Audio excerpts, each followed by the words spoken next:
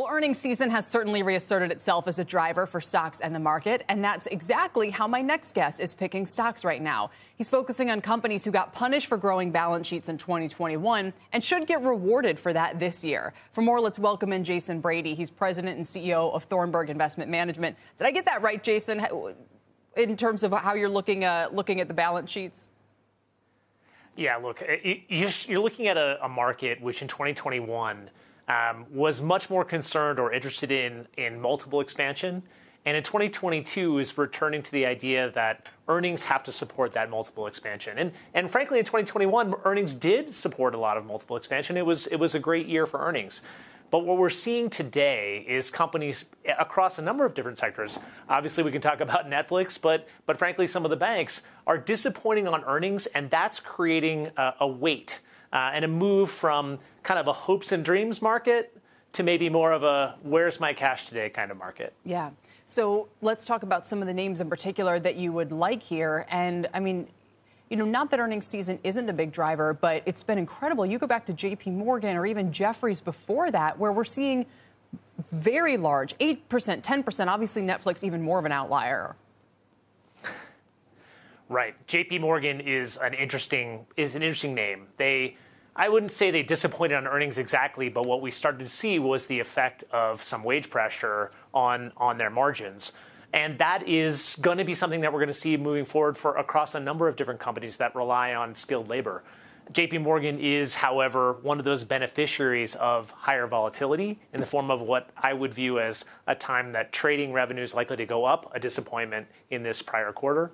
And obviously rates rising, which is something that I think is also going to be a feature of the markets going forward. Netflix, a really interesting one. Netflix is one of those where you wonder if correction is a great term.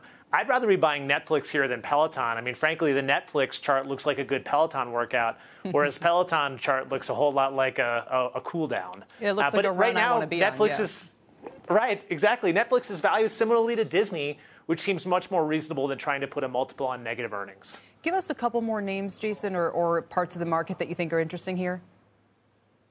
Sure. So at the end of the day, it feels like the Fed put wine in a box and called it champagne. And what we're trying to do is figure out how much of a headache we're going to get from that. Looking at Apple as an example, not a name that we really love.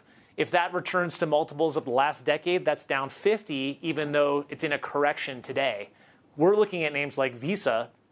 Visa's been struggling relative to the marketplace, but it's going to benefit from continued transactions. And in our view, fintech is something that seems to be bought by large financial institutions as opposed to massively disrupting Visa's terrific network. So there's another name that's interesting in the financial space. And a final thought on the markets overall. I mean, how do you sort of foresee this shaking out for the next few weeks? Are you getting more opportunistic, looking for, finding more companies a la Netflix or whatnot that look attractive to you versus the more difficult environment, you could say, of 2021?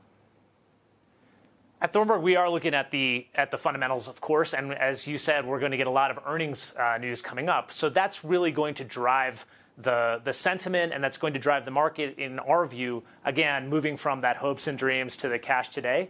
So as we're looking at how investors should position themselves, it's much more about names that you can forecast earnings as opposed to names where you can forecast sentiment.